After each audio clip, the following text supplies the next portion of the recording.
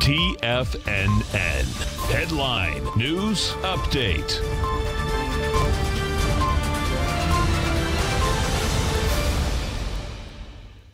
Everyone, Basil Chapman here on this 9th of September, Thursday, and this is the Tiger Financial News Network, 10 a.m. market update. Dow's up 79 at 35,109, dropped down to under 35,000 yesterday. Now it's trying to get back, and we're going to be watching this because you've got that arch formation that we were talking about yesterday, that H pattern that we always talk about in terms of testing the left side low. Let's see what happens over the period of the day. We're looking also at the S&P, which the Dow is up 0.21%. The S&P is only up 0.17%, up 7 at 45.21.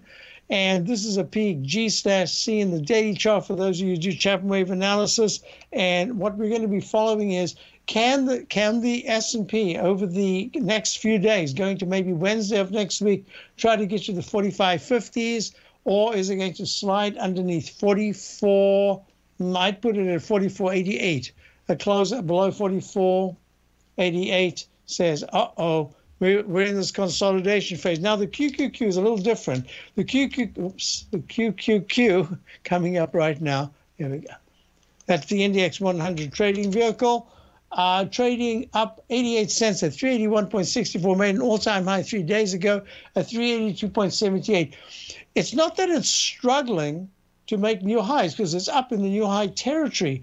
But what's happening is that the MACD is flattening out. Stochastic's still very good at 94%.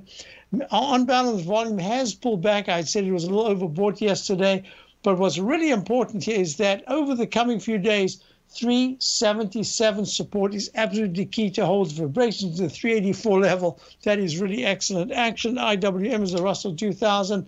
It's got a nice day today, but it really has turned around quite dramatically from the 229.84 high of just a week ago. Here it is at 224.67.